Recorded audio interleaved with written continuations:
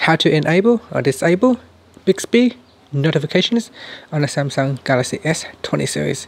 Now first, tap on the home key to go back to your home screen, and next tap on the side key or the Bixby key, and this will bring up Bixby. So we'll tap on down here to go to your Bixby homepage, and then tap on the menu key and tap on the settings icon. Next, go down and tap on notifications. In here at the top, you can tap on show notifications for Bixby service to turn it on or off. Down here, once it is switched on, then you've got different categories which you can turn on or off, such as parking location. It will notify you when you park near your home, your office, at other places, and after saving parking locations, as well as Bixby dictation from the other category.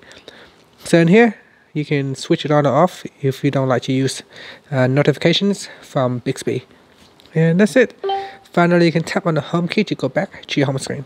Thank you for watching this video. Please subscribe to my channel for more videos.